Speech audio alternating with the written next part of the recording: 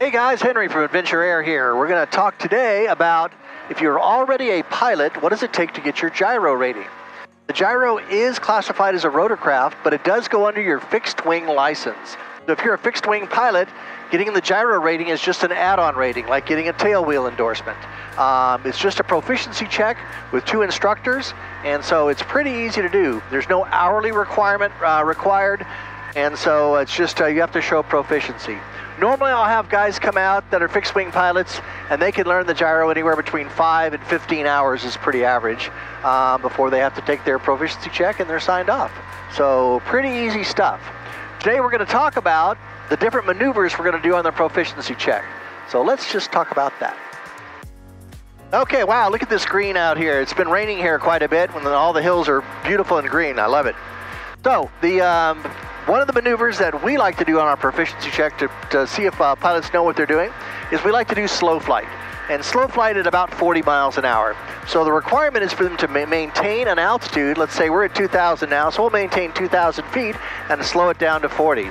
So basically I'm just going to come back on the stick a little bit because that is our speed. I'm going to back the power off just a little bit. We're actually at 2,100, so we're going to back it off a little bit more. Okay. By the way, on the proficiency check, you don't have to be perfect at everything. We just want you to be safe. All right, we're at 2,000 right now, and I'm slowing us up to about 40. We're at 55 right now. I'm gonna add a little more power. Here's 2,000. All right, there's about 2,040. We'll hold this for about 15 seconds or so, and then you can drop the nose down to pick your speed back up. That's the first maneuver, a little slow flight action there. All right, looking good. We're clearing traffic. I'm gonna make a right-hand turn here. Another maneuver that we do is turns around a point. So we're gonna pick a turn. We're gonna pick this little house out on the hill over here. We call that the drug smuggler house because the drug smuggler used to live there. He has a little runway that he built. And back in the early 2000s, he would fly down to Mexico, come back here in the middle of the night, land at his runway. Well, the runway's not lit. He would come in about 2 o'clock in the morning with no lights. One night he was coming in, he overshot his runway and flew off the end of it and crashed. And so that was the end of the drug dealer. But we still call this the drug dealer house. All right, turns around a point. So basically you're going to pick a target like the drug dealer house there. And we're going to maintain the same distance all the way around and maintain an altitude, say 2,000 feet. So I'm checking my target, and then I check my altitude. Check my target, check my altitude. I'm making little turns left and right to stay about the same distance. We have a little wind coming out of the west right now, so this portion of the turn is kind of flat. As I turn to the downwind, I'm going to make it normal. We are on the downwind from the wind. The wind is pushing us to the south. We're maintaining the same distance around the drug dealer house, and our altitude is still 2,000 feet. As we approach the downwind side, we're going to make the turn a little steeper because the wind is pushing us away from the target. Altitude is still good. Target is still good. So all I'm doing is I go back and forth, altitude, target, altitude, target. All right, turning in a little steeper because the wind is pushing us a little bit to the south. I'm sorry, it's pushing us to the east. Altitude still 2,000.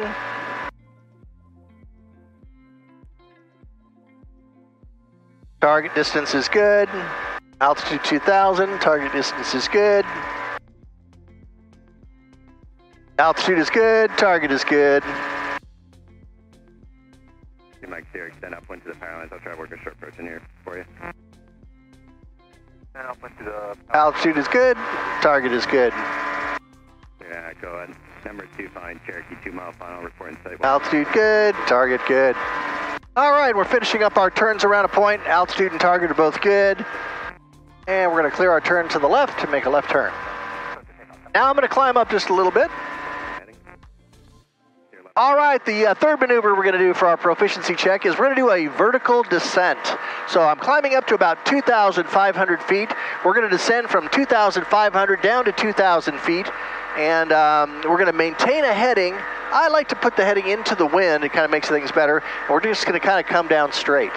Now, speed-wise, I don't like to get slower than about 20 miles an hour for my vertical descent.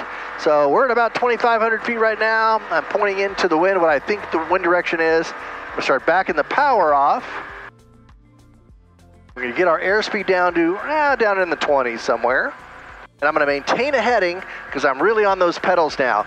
Because our airspeed is so slow, there's not much wind blowing over the tail. So if I push on the pedals a lot, see, not much happens. The gyro turns just a little bit because we don't really have a lot of wind blowing over the tail. Okay, we're coming straight down now. I can actually pull some more power off. Maintaining my heading, maintaining 20 miles an hour. We are looking good. We're at 2,100 feet. We're gonna recover by 2,000, so I'm gonna put the nose down a little bit. I'm gonna add power. 2,000, and we recover. So that is a vertical descent. I'm gonna clear my traffic right and make a right turn. Okay, another maneuver we're gonna do is we're gonna turn S-turns down a road. I got a road right over here to my right. When you cross the road, we wanna be perfectly perpendicular with the road, and we're gonna maintain an altitude. Let's say we're at 21, so we'll say 2,100 feet. So as I cross, I'm gonna clear my traffic. As I cross the road, I start my turn to the right. Now these half circles we wanna make these kind of wide. You don't wanna be super tight half circles for your S-turns.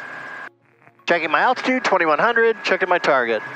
Checking my altitude, 2,100, checking my target. I don't want to come out of the turn too early. As I'm crossing the road is when I want to get perfectly perpendicular. So I'm watching that. Altitude's still good. My target's still good. The road's coming up.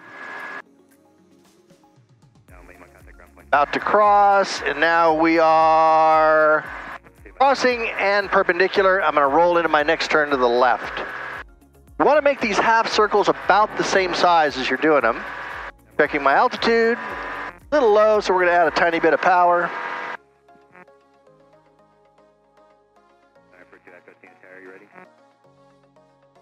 Continuing on around, we're getting a pretty good push from here.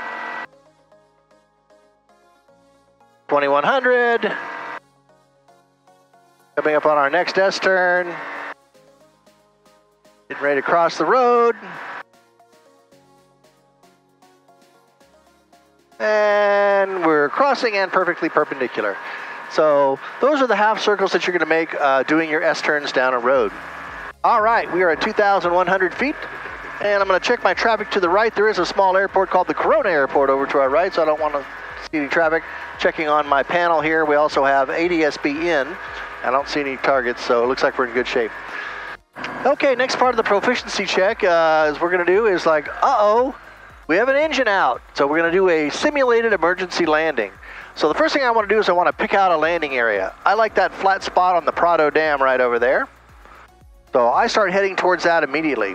Then I establish best glide. On this guy, it's about 60 miles an hour. So I'm going to hit down to 60 miles an hour.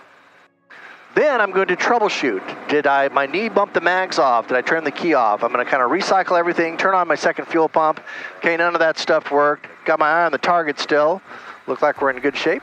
Then if I have time, I'm going to make a radio call. Hey, tower, we've lost our engine. I'm going to land over here at the Prado Dam. Then you really want to concentrate on your landing. Now, as I'm coming in to land, I don't want to overshoot. The tendency for everybody is to overshoot their landing. So I'm going to come in maybe a tiny bit steep, and then if we're too steep, I'm going to vertically descend down to our landing. All right, we're still maintaining 60 miles an hour. We're looking pretty good.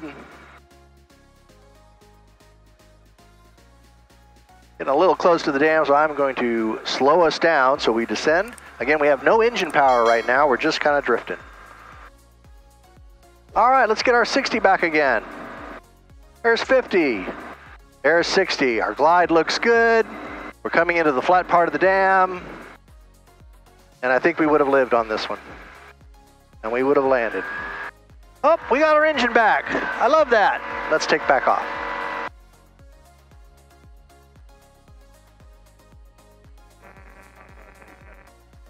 Okay, we're going to go back to the airport and do a couple of landings for the proficiency check. That's the next thing we're going to do. Clearing right, turning right. Here we go. I've checked ATIS at Chino, and it's information whiskey, so I'm going to give them a call and tell them we're just west of the Prado Dam. Here we go.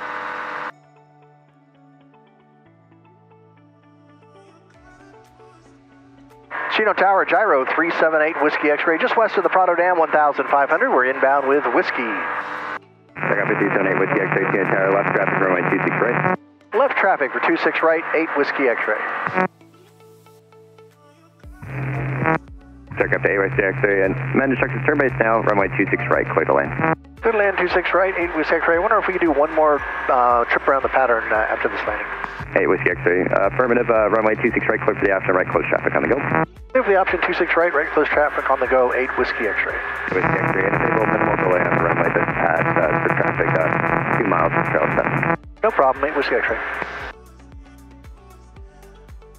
Okay, proficiency check. What we want to do is we want a targeted landing.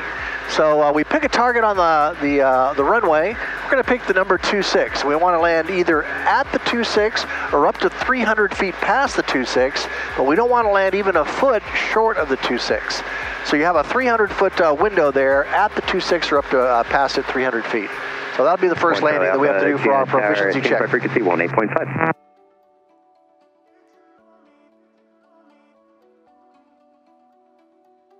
Got a little bit of a left crosswind, not too bad. I'm going to slow this thing down. Approach speed on landing, a good approach speed is about 60. So we're going to get down to 60 here.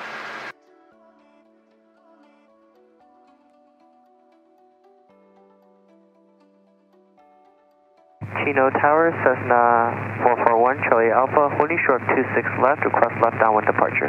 Now if you feel like you're coming in too short of your target, left down departure, then you would just add a little bit of power, but it looks like we're in pretty good shape here. We're just going to touch those back wheels on the ground. And we're going to go ahead and take back off.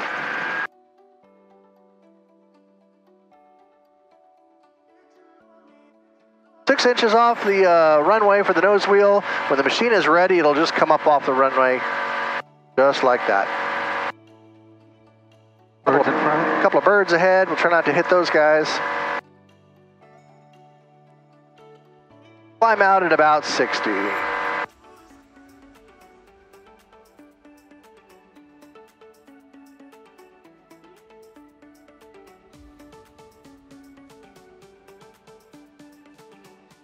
All right, I'm establishing my best glide, 60. I'm checking my target out. We're looking good. I'm troubleshooting.